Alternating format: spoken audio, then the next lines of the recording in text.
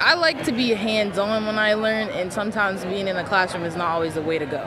Instead of class, 1,500 Oklahoma City students were getting hands-on experience. The goal today really is to talk to students about the choices they have. We have a population of students that don't want to go to college, but they don't know what opportunities they have if that is their choice. And here in the road and bridge industry, we have a lot of opportunities. Whether it be painting, welding, construction, or electrical work, contractors are important.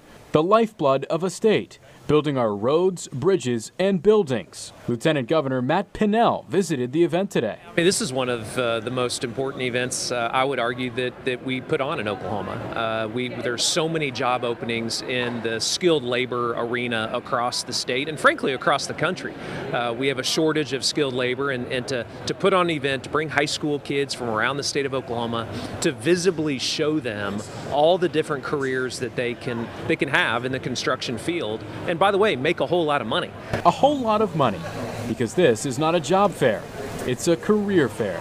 Over the past 15 years, there's been nothing but a steady growth of investment in our Oklahoma infrastructure, which means if you work in this industry, you've got a long-term career. You don't find the ups and downs like in oil field work or Amazon retail work. This is the type of deal you get involved with and you can retire in 30 years.